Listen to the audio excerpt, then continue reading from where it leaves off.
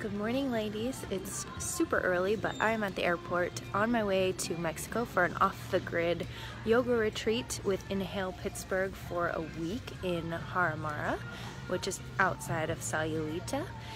And I'm super excited, but I've noticed that I play this game with myself, and it reminded me of my friend Stephanie, where I do this thing where I get to the airport at the very last moment because I hate waiting in airports for the most part, especially today because I'm not even bringing my laptop or anything.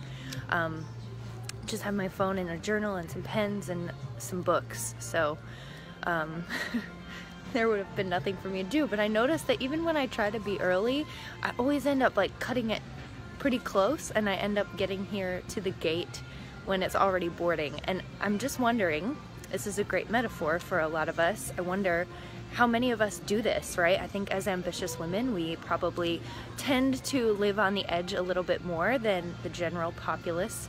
And I'm curious, how do you do this? When do you live on the edge? When do you, how do you love it on the edge? It sort of creates this sense of adrenaline, and you're cutting it just close enough that it's a little bit risky. It creates this feeling of excitement, and sometimes that gets us in trouble, but sometimes it can just be kind of fun and exciting.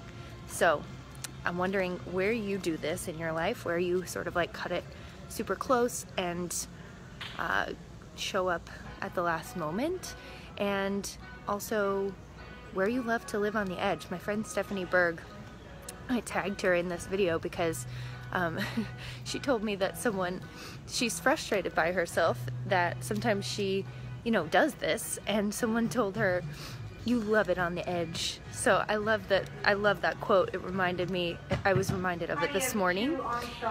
And sorry, they're announcing stuff because I'm at the airport. But we do sometimes love it on the edge. We love it on the growth edge. We love it on the time edge. We love it on the edge of excitement. We want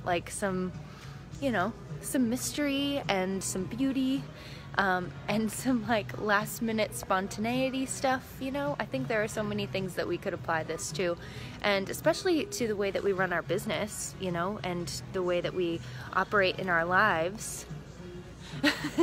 And I don't know if I actually love it though.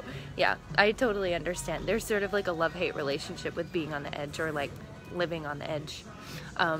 Not that I'm at all much of a risky person when it comes to my physical safety, but yeah, when it comes to emotional safety or other things, I tend to be that way. So I'm gonna try to hop back on here live if I have time in Atlanta before I'm really off the grid, and just share some things with you all. So I hope you have an amazing Saturday morning, and I will talk to you soon, and happy 11/11. Bye!